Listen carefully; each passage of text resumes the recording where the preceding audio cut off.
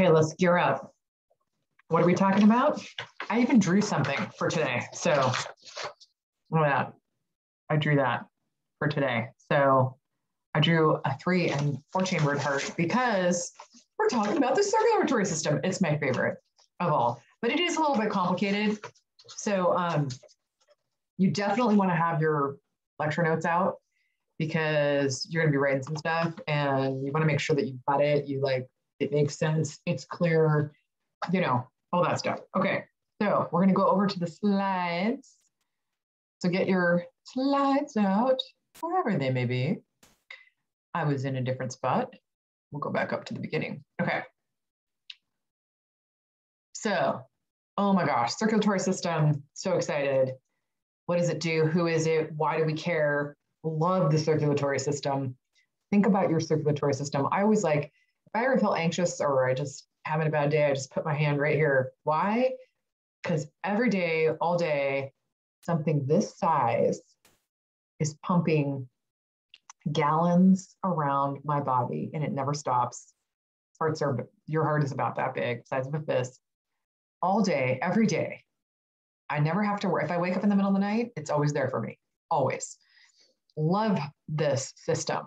And it turns out this system is really I'm biased. I think it's the most important system, but it's like the highway, the communication highway of your body. So it carries gas. It works with the respiratory system, right? Because it's carrying all those gases. It's carrying the oxygen. It's taking the waste, the carbon dioxide back. Cool. That's one thing. But it's also carrying things like hormones. We haven't talked about hormones. I don't know if we will, but it's carrying hormones around your body. So all the signals in your body, all the chemical signals, it's carrying around neurotransmitters. You might have heard of dopamine and serotonin. Don't write it down, but it's carrying signals and communication to the entire body. And most of the cells, you have what, 30 trillion cells? Who knows? Most of your cells receive information from your circulatory system. They receive oxygen, they receive hormones. It's amazing. So those are a couple of the functions. Oh my gosh. And on here it says, what are the 3 major components 3 major components. And a lot of this is filled in because there's so much detail that I just wanted you to keep writing notes, little tiny notes around it. So don't think this is passive. Write down anything that you didn't know as we're speaking together. Okay, so the components, blood or liquid. So it's only blood. You'll see why, but it's only blood if you have things called arteries, capillaries, and veins. So if you don't have those, it's just called liquid. There's a bunch of different liquids, hemolymph and all this other stuff, but I'm good with liquid. So you got to have blood vessels or tubes, some sort of tube system. You might have heard of arteries or veins, but you need tubes. They're not always called arteries and veins, but tubes. Okay, blood vessels.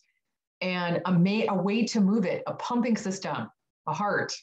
Okay, now does everybody have these components? No, they don't. So just a moment, we're kind of we're not really in the lecture notes for a second, but just a moment to sort of kind of go back and just make sure we've got the main pieces as we move forward. What is its function? We know it's like the super communication highway, right? Of the whole body. Communicate using molecules, communicate using gases, communicate using hormones. How does it relate to the respiratory system? Because it helps carry those gases around, doesn't it? So respiratory system and circulatory system are really intimately related. Do all animals have them? No. So we're getting back to that metabolic rate thing. So if you are a sponge or a jellyfish and you're just sitting there, you don't have to have a circulatory system. You just diffuse. It's all the same. You don't need to have a bunch of blood or liquid moving around your body. Okay. So kind of the same idea. What components were good, and then how might metabolic rate or endoectothermy relate to the needs of the respiratory system? So again, you're going to have specialized respiratory structures. Sorry, it should say of the circulatory system. Oops, I'll fix that. But it should say circulatory system. So, but it's the same idea. With all of these systems, the more metabolic rate you have, the higher the metabolic rate, the more you're moving around, the more active you are, the more you will need to adapt and create systems. Okay. And it works for all of them, digestive, or it's going to work in all. Okay. So I got to fix that. Sorry. All right. So who needs less? Don't write anything down, but who needs less?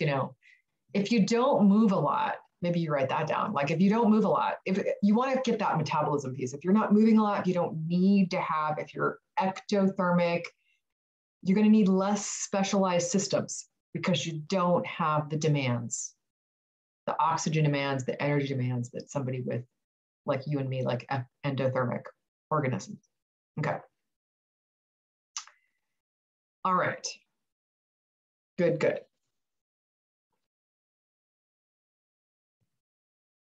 Okay, so the circulatory system components, the reason why I have this image on here was we said that you need to have a heart, but we also said you need to have some sort of vessels, okay, some tubes. So I wanted to name those. Arteries mean away. So arteries away from the heart, and veins are back to the heart. So arteries carry gases and everything else away from the heart, like oxygen. That's why it's red. Usually they're red. Red meaning they're carrying oxygen. And then usually veins are blue and they're carrying they're carrying carbon dioxide. It's not 100%. There's a couple weird ones, but we're not going to learn the weird ones. We're just going to say it works most of the time. Okay. And then the liquid that has all the gases, and that's usually blood, or we'll just call it liquid. Okay. Beautiful. Now, hold on, arteries, capillary. Oh, on here it says capillary, so I just wanted you to know. So there was the artery. I'm going to go back a slide. There's arteries, veins, and then the capillary bed is down here. So it says systemic capillaries down here at the bottom. Capillary beds are they're all over your body, and that's where they become little tiny. Capillaries are tiny, and they do all the gas exchange, and they let out the hormones and stuff like that. Okay, so no big deal. Good. Okay, explain the two types of circulatory systems found in animals. So we have open and closed. And open circulatory system, this looks really complicated, doesn't it? So don't worry, let's walk through it together. Like this is some very simple flatworm or something, okay? Some very simple organism, invertebrate, doesn't have a backbone. They have a heart. Okay, so open circulatory systems, you have a heart. In closed, you have a heart too, but in open, you have a heart. And that heart might be somewhere over here. So, oops.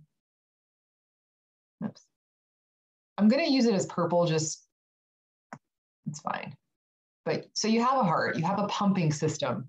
That heart is going to pump the blood, right? And it's going to pump it into these blood vessels. Now, that's fine and all. That's fine. And here it goes down this way. But there's no connection between the artery and the vein. And it sort of just oozes out of the animal. I'm not kidding. It just oozes around. And then there's kind of these vein blood vessels kind of right over here, and they'll pick it up. But you don't have a closed system because the blood vessels sort of just end. I'm not even kidding. They're not connected to each other. So a closed system, the arteries go into capillaries, go into veins, and and it goes back to the heart, and it's a nice closed system. And what we see is the closed systems, you can have a much faster rate of return because it's closed, right? So you're not like just oozing the fluid, right? We actually don't call it blood when it's an open system, but don't worry about that. But when you have an open system, remember, it just, literally, it just sort of ends here. And it'll just kind of ooze around some tissues and somehow get back in here into the vein and start heading on its way back to the heart. So it's a much slower loop. That means you can't be that active. So if you have an open system, you either can't be very big or you can't have a very active, system. So you got to be ectothermic and that kind of thing. Okay. So open systems, and we'll see closed in a second. Open systems bathe the organs directly in blood. So you just sort of like let the liquid go. And I'm not going to always say blood. We're going to say liquid. Just let it go, and it'll eventually make it back to the heart. Very low blood pressure, very hard to sprint down the street because you can't rely on when it's going to get back to the heart. Okay. Closed system, it's in a closed system. So if the heart beats faster, the blood's going to move faster. That's a closed system. Now you can sprint down the street. Okay. Whoops. Next slide. I must remove the drawings, the very bad drawings. Okay. Think about blood pressure. So blood pressure is much higher in a closed system. Metabolic needs, much higher in a closed system, right? Because it can really get that oxygen moving. Now apply this to predicting which organisms, and we'll do that in lecture. We'll just, we'll be like panda bear, we'll predict, who needs to have an open, who needs to have a closed system. It'll be fun. So don't worry if you don't have it all figured out. What does this say? So we're talking about, I'm going to move this out of the way. You probably don't see it. Closed circulatory systems. Who has them? Vertebrates have them. So closed systems, it's sort of on the second, which groups have closed systems? It's sort of on the top of the second page. All vertebrates. So every once in a while, there's a few special invertebrates like squid and octopus that have a closed system, but mostly it's vertebrates. Mostly it's those with a backbone have a closed system. Why? Because they're moving around. Yeah. So they're moving around. What are the advantages of a closed system? They're more efficient. They confine blood to the vessels. They don't just kind of ooze out, and they direct the blood much better. Okay, very good. And this is actually an octopus sitting inside a clear container, because octopus can change colors. Octopus are so amazing. They can change colors depending on their background. And I've read a couple books about this. It's actually pretty amazing. It's many, many different types of cells that mimic the background for both texture and color. Oh. Anyway, it's kind of weird, but earthworms also have a closed circulatory system. We don't know why earthworms they're part of the annelid group, the annelid phylum. We don't know why they're so complicated, but they are. Who knew? Okay, so there are different types of closed circulatory systems, Now we're talking about closed. Remember, all backboned vertebrates. We're doing closed. And so we're going to be starting to look at how many chambers the heart has. So you can have 2-chambered, 3-chambered, or 4-chambered, okay? The simplest closed circulatory system has a 2-chambered heart. Okay, so we're gonna name those right now. So I recommend writing it down. Okay, why have a circulatory system? To move stuff around, right? Okay, 2-chambered heart of fishes was the first vertebrate heart to evolve. Okay, cool. So you've got this nice closed circulatory system. You can have blood pressure. You can be moving around. They are ectothermic, so they're active, but you don't have huge demands. So let's look at this. So you have the heart. Now, it only has 2 chambers. What do I mean by 2 chambers? Let me show you these. Here's the heart right here, okay? And what I'm going to do is the 2 chambers, the first chamber, this is called the ventricle. This chamber right here that's in green, that's called the ventricle, and the way it's spelled is down below there. And here's the atrium. All right, check this out. It's kind of down below here. This is a 2-chambered heart. You have a ventricle and you have an atrium. The ventricle pushes, right? It pushes the blood, and the atrium receives it. It's a very simple system. And so what will happen is that ventricle will push towards the gills. Remember, the gills are where we're picking up oxygen, dropping off all the waste. We'll pick up the oxygen, and then we'll go to the entire body and lay all of the good gases, the good oxygen to the tissues of the body, to the little fins, to everywhere all over that little fish body. And then that blood will go into the veins, okay? That blood will go into the veins and go back to the heart. Okay, so this is called a 2-chambered heart. It's very simple. It works fine. It's great. We're going to see that there are improvements upon it. But for the fish, this is awesome. Okay, closed system. What's next? Closed system. Okay, I find this drawing, this image, to be troublesome. So I actually drew it for you. So don't, I have a bad drawing, but I feel like this is very hard with all the different numbers, and I didn't find a better image. So we're going to look now at, we're still looking at closed systems. We're looking at three-chambered hearts.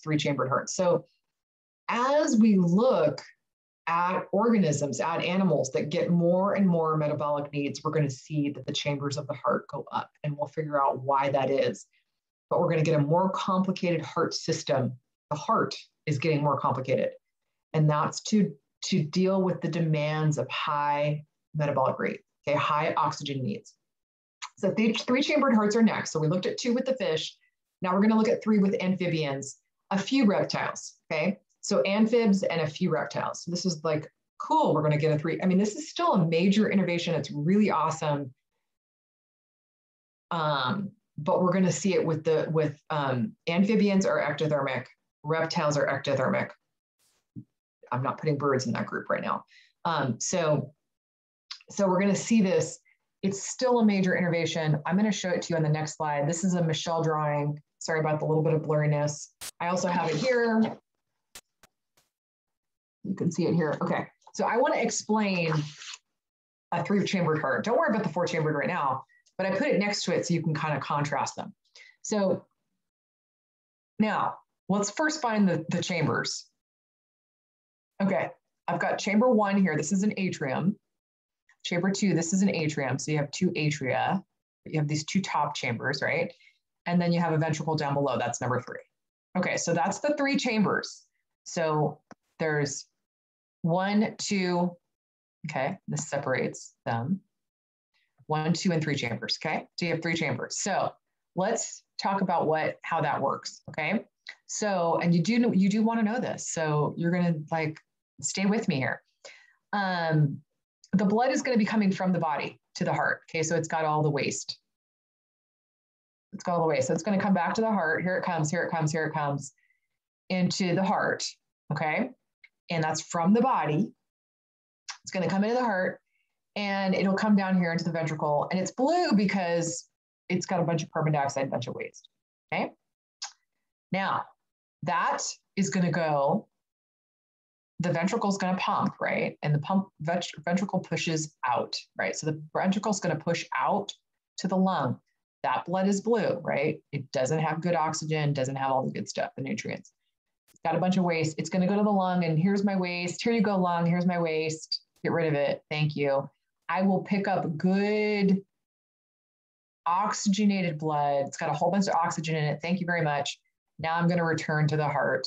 And I will return to the heart and go back down into the ventricle. Now I'm in the ventricle. Nice, beautiful oxygenated blood, has all these great nutrients in it. The problem is, what else is down there? Look at that 3rd chamber. You have the blood that was returned from the body, okay? So they're gonna mix, and I'm gonna do a purple color because it's not super oxygenated anymore. It's purple because it's got both types. So it's purple down here. And then that ventricle will pump again, and that will go out to the body. Okay, that's going to go out to the body. And I'm drawing it as purple because it has oxygen in it, but it also has the waste. And that's the way it works. However, and this will go down into the little capillary beds, and we'll go back to the heart. This is a closed system. So we're going to draw it as a nice closed system. This is the body here. We're going to pick up the waste, and we'll go back to the body. So we've got these 2 nice, very nice closed system. This is a nice closed system. It is a double circuit. I'll show you what the 2 circuits are, but you can see them as circles, right? 2 circles. That's a double circuit. Okay, but the problem is the mixing in that chamber 3. Okay, the mixing in the ventricle is a problem, right? Because we just went out to the lung to get all the good oxygen, and it mixed back again, and now it's purple. So that is how amphibians do it. It's great. It's a great system. It works for them. They're ectothermic. It's fine. Everything's good. Let's look at what happens with mammals and birds. A few, like crocodiles, are weird, but what I want you to remember is birds and mammals, they do it. They have high oxygen demands, high metabolism. And they're endothermic, and this is what they need to do. The blood is coming hold on, let's name the chambers. Sorry about that. So there's 1, 2, I should have put that in the drawing. 3, that's a 3, and 4. Okay, so we've got 4 chambers now. You have 2 atria up top, atrium, and then you have a ventricle and a ventricle. So you have an extra ventricle now. Okay, now let's see what's happening. So blood comes from the body. Oops, can I draw, please? All right, blood comes from the body. It doesn't want to draw. It's really crabby right now. I'm having a crabby, what happened? Okay, we're gonna go back. It's okay, we got this. So it's coming from the body. Here it comes. It's blue. Why is it blue? Because it's got a bunch of carbon dioxide. That's cool. Waste comes into the heart. Here it comes. It's blue, remember? Now it's going to be blue right here, and then the ventricle is going to pump. Remember, the ventricle pumps blood out, so it's going to pump it to the lung. Here we go over to the lung. My lung is triangular. I'm going to draw this lung a little bit better here so you can see it because it got blurry. Okay, yes, that triangle is a lung. What are we going to do in the lung? We're going to pick up some good oxygen. And so that oxygenated, beautiful, lovely red coming back to the heart goes down into this ventricle. Now, here's the cool thing. Because we have a 4th chamber now, we don't mix. So we stay red. Does everybody see it? Because there's a little separator right here between these 2 ventricles. That little separator, that was a major innovation for animals. Right there. That's it. That's all you need, is just that tiny little separation. Has a really cool name, which we're not going to worry about. But that little separator makes it so that when I go to the body, when I send this blood to the body, what color is it? Entirely red. Draw this. Okay, draw this out. And then I'll deliver all my nice oxygen, and I'll pick up the waste, and I'll come back. And this is a double circuit. Okay. Now, what do I mean by a double circuit? I'm going to actually go over the double circuit. I can do it in either one of these 2. We have a nice double circuit in both of these situations. Both situations are a double circuit here, okay? So both 3 and 4 have a double circuit. 2-chambered hearts do not have a double circuit. So let me show you what a double circuit is, okay? You're doing great. I know this is complicated. So the double circuit, let's take the first circle. This is one circuit, and it's called the systemic circuit. I'm going to put, for the systemic circuit, I'm going to put an S on it. This is the systemic circuit. What does that mean? It's blood to the body. Systemic is body, okay? Another circuit is called the pulmonary circuit. I'm going to put a P on it, and P is for pulmonary or lungs, okay? Cool. That's a double circuit. So you've got a systemic circuit and a pulmonary circuit. Go ahead and label your drawing. You're doing good. All right. What does the systemic circuit mean? It means I'm going to take the blood around the body.